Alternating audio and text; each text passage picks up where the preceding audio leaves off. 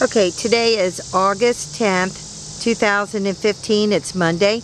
This is my gem E2, and I am here to show the stains that were left by the cover that I bought from Formosa cover on June 30th. It arrived, and July 4th this little gem was in the New Richmond Parade, and there was not a stain, not a mark on it.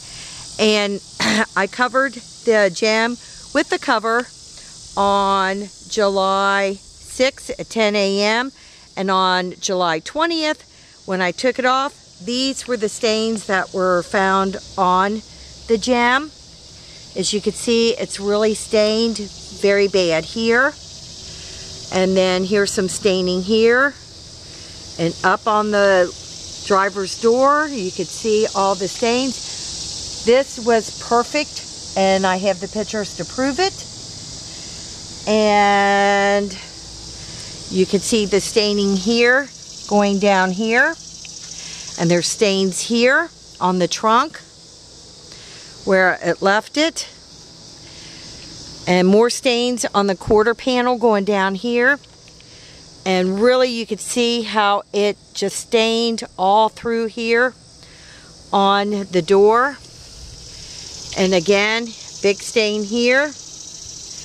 Come up to the top of the door, and there is big staining here. And down through here. And even on the hinges.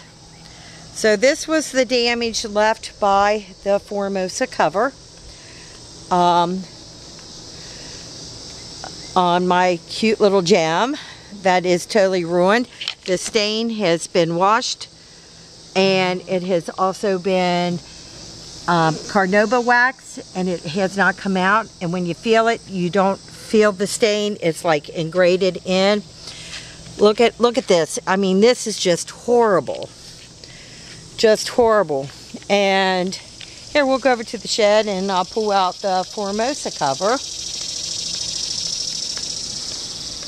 that I got for the gem. Here is the cover. Wait a minute.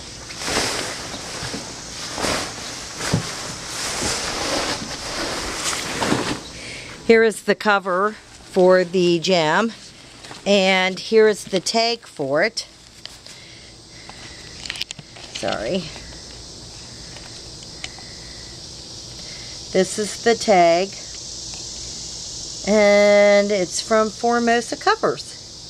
And Formosa cover is not really wanting to back up their product.